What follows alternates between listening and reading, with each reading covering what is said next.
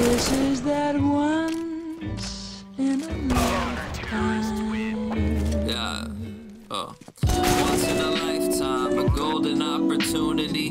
Golden like the sand that you finally took me through the sea. Was holding tight my hand while I dipped a toe into the sea. I smiled like an idiot, but you still sort of sleuthing me. Hair up beautifully, considering the future. We were hitting up the candy shop and I felt truly super. Had never seen a place in time that I would stay in place to see that question resting on our minds. Like, would you run away with me? Yeah, okay, how about it? We could start a new life, living beach house days and garden view nights. And maybe think back to high school, starting food fights across from all my best friends. Like, y'all are too nice, but now the heart of moonlight hits and we'll just watch the stars dance. Attempt to mimic them until our little hearts can't take any more of that vacant ancient decor. When it breaks and then we can make for the door and depart fast. Honestly, you look like Mozart sounds. You're a warm embrace compared to the cold hard ground. The chicken noodle soup when I've been fretting sick in bed. It's like expecting death and restlessness and then catching a kiss instead.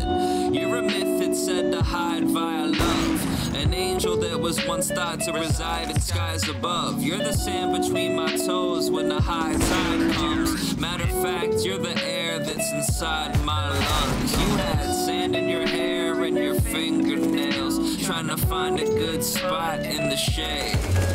I suggested that we put up all our things for sale. You suggested we just up and run away. I had sweat on my palms and across my face, thinking if we did it, would it go well?